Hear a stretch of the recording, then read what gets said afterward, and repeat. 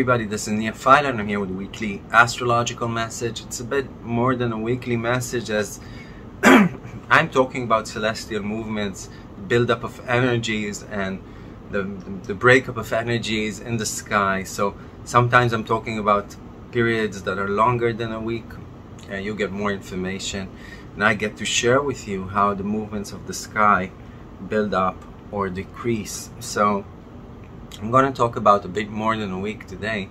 I want to take you until the, let's say, the 22nd of September. And we begin the 9th, the 10th of September are heavy days emotionally. It touches on very personal spots. And there's a weight and a sadness in the air somehow that demands practicality and maturity, and concentrating on things that are actually strategically good for us, building our lives. It is time for new connections. It is time for disconnections. It is time that sometimes it could be emotional disruptions. Also on the 11th, as the moon is opposing Uranus, it could be a time that there are changes in our most intimate surroundings. Interruptions in the relationships with our parents or children, or people that have been like family to us. Sometimes this is a disconnection that implies a movement forward, and that's not necessarily a bad thing. I just want you to make sure that you're not throwing babies away with bathwaters. This isn't a time that we have, a very long fuse. Don't let your temper rule you. This is a time of exaggeration when it comes to emotions. The 11th, as the moon is squaring Jupiter on that day. There is an intense energy in the air that gives us the sense that we could do things ourselves right now, that we could actually improve our lives, that we have the ability to cope with whatever is coming, as we head on to the 12th and the 13th. The 13th itself is an emotionally intensive day. It is a day to watch out from moodiness and being too drawn by our surroundings. And it's a good day to be practical and put on limits and barriers, and not let yourself be too influenced by the surroundings. What I'm talking about is a T-square between the moon squaring the sun that is opposed by Neptune squaring the moon as well. And as we go on to the 14th, the day after, the sun and Neptune are at exact opposition. What that means astronomically, and if you understand it astronomically, you'll be able to better understand it astrologically as well, is that Neptune is facing at its closest approach to Earth.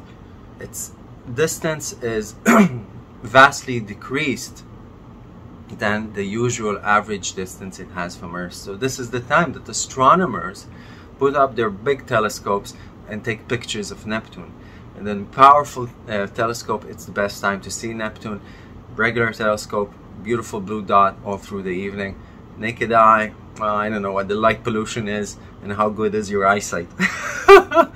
But generally speaking, and energetically speaking, this is the time that the sun's rays are directly facing Neptune, and its rays of the sun are reflected by its surface to Earth. So Neptune's energy, illuminated by the sun, is felt intensely on Earth. So this is a time that we could feel again like we're a dot on a screen, that we're a drop in the water, that we're a teardrop in the rain, that we are not in control of circumstances and occurrences and developments that are much bigger and stronger and unforeseen, and we have absolutely no control over. This is a time that we could be drawn and influenced, that we could be more naive, that we could be more utopic, that we could wanna disconnect from the harsh cruelness of reality and just go into a good book or a good play or a good movie, recoil into ourselves and our private world. Nevertheless, this is a time of intense imagination, intense creativity. It's an amazing time for spiritual connection. It is a time for collective action. Understanding the responsibility that the drop has in the ocean as part of the currents. As part of the currents that build up the waves, that shape the shores we live on. And indeed, what a noble and vast responsibility we have. So this could be an amazingly spiritual and creative and artistic time as well. And whether we draw our energy to the movie and the play and the recoiling, or to the art and the spirit, or the connectiveness with nature, which is also Neptune, we have to remind ourselves to keep our boundaries, to keep a sensible, practical look on things, because this is definitely a time that we could lose that string attached to the kite that we might be. As we head on to the 16th, the 15th, and 15th is we need to watch our communication and interaction with others on that day, especially emotional reactions that cause us to speak a certain way or react a certain way within our close environment, as the moon is squaring Mercury. And the 16th is intense as the moon is conjunct Pluto on that day. So take a step away from your emotion, just watch your emotions, let them, inquire why we react the way we do. And I just want to mention that we are, generally speaking, we are deeply in the shadow already of the Mercury retrograde coming at the end of this month. And this is a Mercury retrograde that bears a lot of very powerful signatures of transformation, both self-transformation and social transformation through new understandings, epiphanies. It's like discovering that algorithm that was hidden underneath our consciousness and our subconscious, and making us react in certain ways and go into certain interactions and create certain scenarios in our lives. And since we understand that, it doesn't compel us as it did before. It doesn't have the power it did over us. Once consciousness slipped in, these shackles were unbound and you're free to act in a different way. So it's a time that promotes transformation. And also, Mercury, what I was talking about is Mercury squaring Pluto many times through the cycle of the retrograde coming on us. And I also want to mention that Mercury is opposed by Chiron, and that's something that's a signature that's also going to come back through the retrograde several times. So we are already in this energy, and this is a great time for endearing communication, for understanding that we ourselves and others are all, scratched a little. And to be more sensitive to those scratches given to us by life. Both to our own scratches, if you may, and to the ones of others. And really work towards healing and mending social ties at this time. And as I said, endearing communication, sensitive communication, healing communication, because this is also a time that harsh words, intense words, and cruel words could be spoken. So try not to be on that side, and even if someone is this way towards you, don't answer that with more fire. I'm talking from experience.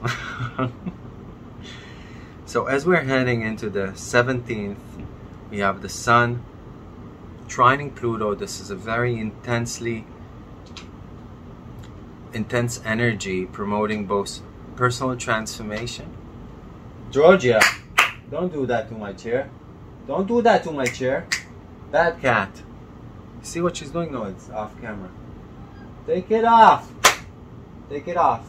Don't do that ever again. Sorry. Anyway, so on the 17th, we have the Sun trining Pluto. That's a signature that promotes personal transformation. It's a very intense energy that puts us in touch with whatever is happening inside. As it's the same themes I was talking about, and really enabling us to shed some light on it, some solar light on it, on that darkness of the Plutonian lava, emotional lava, and free ourselves from that complexity, free ourselves from that compulsion. Nevertheless, it is also a sexual time. It is also a time that we require more intense experiences in our lives. So be careful from exaggeration. On that day as well, we have Venus along with, Venus squaring Saturn and the Moon. So that, in a sense, gives us a whole new shade, darker shade to that day. And these are both signatures that we could feel a few days before and a few days after. And when Venus squares Saturn, especially if the Moon is there on that day, but also, as the square is building and diminishing, when Venus squares Saturn, all Venusian subjects, which are our self-pride and esteem, the relationship we have with ourselves, our self-value, and definitely the value that we can offer, whether it's money, estates, our lands, our material goods, the relationship we have with money in our lives, and the relationship we have with others on all forms of relationship, all the shades. All of these come into scrutiny, into judgment. And Saturn, as a judge, doesn't care what we feared or what we hoped for. It shows us what is. As they say in Zen Buddhism, the so-ness of things, they are so. And by understanding and acknowledging how things are, we are able to change them, to transmute them. It is a time that definitely, if we have sown well, we will reap. We will get the establishment and the rank that we hoped for. But if our relationships do not stand up to the trial of time, if the relationship we have with our body, with ourselves, or with money needs mending, this is a time that would surface. And as we head on to the 18th, much lighter energy. The 19th, lighter energy, good energy, positive energy in the sky. The 20th, I think, is a full moon, and then the 22nd is the autumnal equinox in the northern hemisphere, and the spring equinox in the southern hemisphere. And it's a magical time, always has been, in any type of religion or faith. It's a portal time. And especially this year, it's going to be both intense and magical and transformative. So it feels sacred. And it definitely feels much lighter and less frustrating than the earlier time of September that we are in now. So, as we head on to that spiritual and energetic build-up, this is the time I hope that, this information would prove useful to you. I have 35% off right now on all readings and private lessons and courses with me as the Delta COVID strain hits the world. So you're free to contact me. All the details are at the ending screen. This is Nia Fyler, wishing us all that we may live long and prosper. Amen.